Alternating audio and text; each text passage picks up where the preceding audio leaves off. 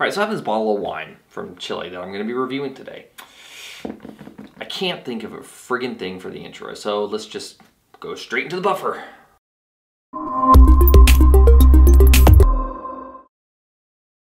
Hey everybody, this is Stuart with Wine on the Dime. Before we begin today, if you like today's video, make sure you subscribe, like, comment, click the notifications bell if you want to get notified when more things come out. Enough with the shameless plug, let's get to the review. So today I'm reviewing the there's an A in there, Ochagavaia Grand Reserve Carménère. So 2016 from Chile. It is 13.5% alcohol by volume, and I paid $10 for it at my local HEB. So, no screw top, so I put my Anakin's aerator on there, or Anakin. Man, I'm just screwing up all sorts of language and words and stuff today. Let's go ahead and take a look at it. From a color standpoint, medium ruby. I'm gonna give you medium ruby with no artifacts, no cloudiness. Everything looks nice. From a nose standpoint, oh, there's, you know how I said it's earthy? This one's pretty earthy. I'm actually concerned it might be too earthy because I'm getting a lot of kind of like wet leaves. I'd like some ash. I'm getting a lot of heavy earthy notes to this. Wet leaves, ash, a little bit of like a barnyard effect. And now the fruit's coming out a little bit of black cherry. A little bit of plum. There's a spiciness to it. Cinnamon. There's a pronounced alcohol on the nose.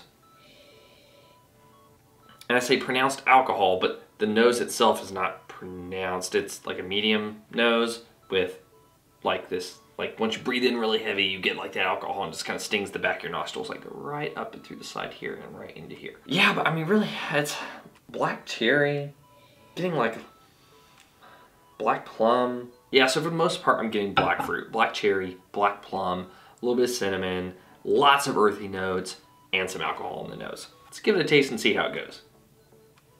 Full body, medium plus acid, medium plus tannins, lots of dark fruit, lots of dark fruit. I'm actually pleasantly surprised by it though, because it feels uneven on the nose. Like everything smells like it's just gonna swing one way. On the actual palate aspect of this, it is significantly more balanced. There is a lot of that fruit. It hits up front. The earthiness kind of carries in.